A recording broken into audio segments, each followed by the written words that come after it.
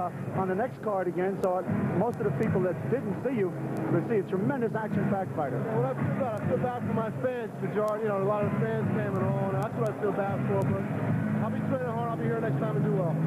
Well, Mark, if you care to join us here, score along with Mark and I with this next fight, we'd like to have you. Sounds great. I'm here. Okay, we have Sal Cenicola from Rivervale, New Jersey, in a 6th round against Willie Fischer of Paterson, New Jersey, 135 lightweights. We have Ed Darian in the ring.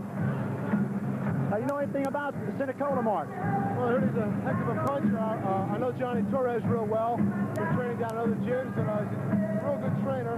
I see last time Cenicola knocked his opponent out first round. I did hear he's got a heavy punch.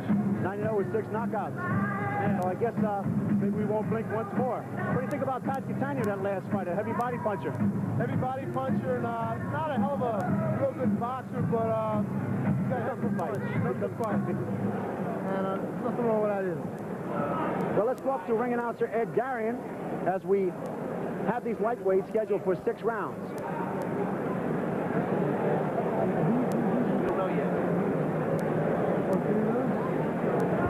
That's Richie Giacchetto up in the ring. Ed Darian with the call.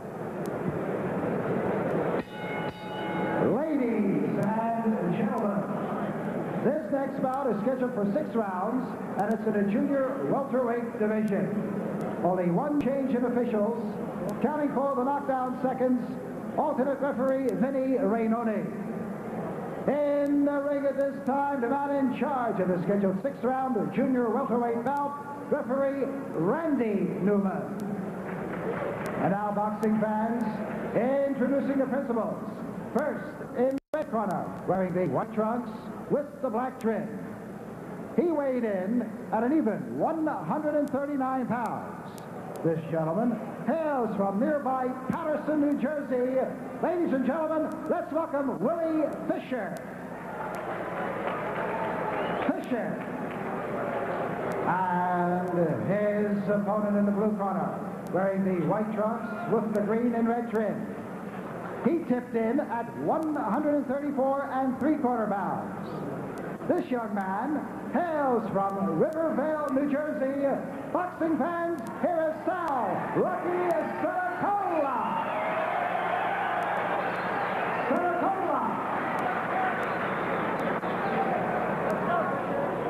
Now the referee's instructions to both fighters.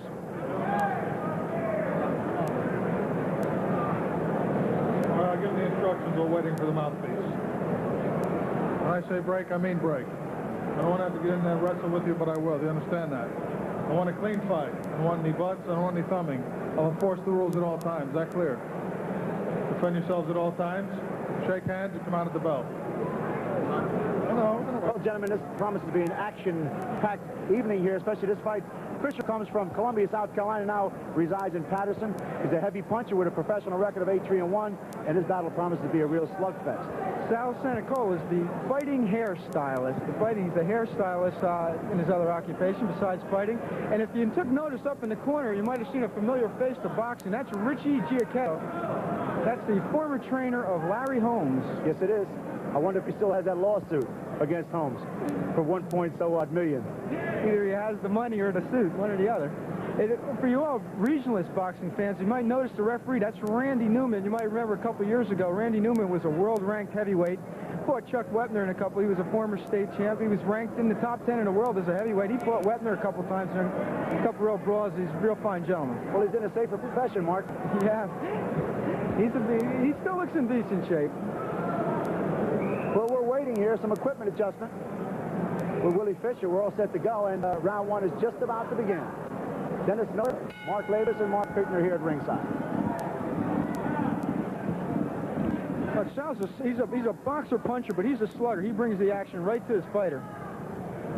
Both men at long range. A little showmanship by Jimmy Cole. Filling this guy out a little bit so he can run for the attack. Much movement by Fischer early. I just try to cut the ring off on him there, Mark. I was definitely trying to cut the ring off. Keep moving exactly like the inside on the inside fighters and all. I've seen Cenicola fight years ago in the amateur amateurs, and through his career, I've been fortunate to be around the area, and he's always a fine-tuned athlete. He's in fine, excellent condition. Both boxers seem real relaxed in this round one here, Mark Bittner. Okay, they're both looking in tremendous shape. They're a little relaxed, but you don't want to get too relaxed. The kill can come anytime. This is true. He's a little too close, though. He puts his punches together, but they're a little too close. You got to just take a step back when he gets inside. Pretty foot movement on from Sal Cenicola here in this first round as Willie Fischer. Fischer has that left hand up nicely. If you notice, trying to go to the body. Yeah, that's going to be the keynote for Cenicola. If you notice Fischer, the thing he's doing, once Mark will probably pick this up, when he's backed into the ropes, he's standing square. He's a square target. He should be cut off on an angle so that he doesn't have such a big hitting surface. But he's flat against the ropes, and he's looking at the whole shot of his body instead of having a side angle here. Willie Fischer took a tremendous right hand up top that time, and he got staggered. Let's see the effect of that punch. He wins badly. Cenicola taking his time, though. He's moving for his opponent. He's nice progress. He's using his punches to move. He's doing a nice job with it. Starts to punch underneath. Referee Newman says, pick him up, them punches. You know, there's real fine training there. Cenicola had him hurt, and he stayed on the body. As I always say, stay on the body, but especially when you have your man in trouble. Stay on that body. And Cenicola's a real good body puncher. Fischer picking a few shots off with his arms and his body, but most of those are getting in. Cenicola's doing some nice body work out there. Eventually his hands are going to fall. Fischer's going in there. He's a nice... Another left hook staggers Fischer that time. He don't seem to like those punches, Mark. Not at all. He's doing trying to flurry back, but here comes Cenicola trying to drop a combination. A left hook right hand, and Willie Fischer bounces away from the corner. A mark of experience. Yeah, in a situation like that, Cenicola did a nice job. He should put his punches together, which he did, but he should take his time to put them in accurate areas. We'll be back with more professional boxing from Ice World in just a moment.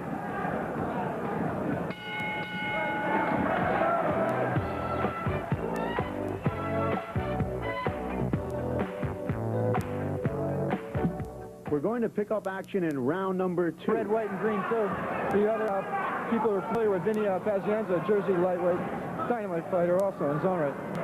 And Fischer's having all he can do just to keep moving around, throwing that jab. I think he wants to mix it up inside of all his Cenicola. I just noticed over in Cenicola's corner, Richie Giacchetta telling Sal to come in and end it. And there's a tremendous right hand and draw, and down goes Fischer. It's over. It's over. In the second round, Fischer sort of looked at us, weary-eyed gentlemen. He knew it was over. Everyone knew it was over. Cenicola dropped that right, Mark. Tremendous right hand. He was out. Right here on ringside, we could see him. There's no way he was going to get up. How about you, Mark Davis? Cenicola put a clinic on. He worked the body, and then the body fell. There came the head, and down he went. Real nice shot up, a fine body attack. That was 1 minute and 1 second, gentlemen. So we're on a string here of 1 minute fights here. But I'll tell you what, these aren't really overmatched fights. It's just that Cattaneo, he dropped some bombs to the body, which was devastating. And his fighter must have, O'Connor must have some broken ribs. And Cenicola, I'll tell you, that was a picture right hand. Beautiful.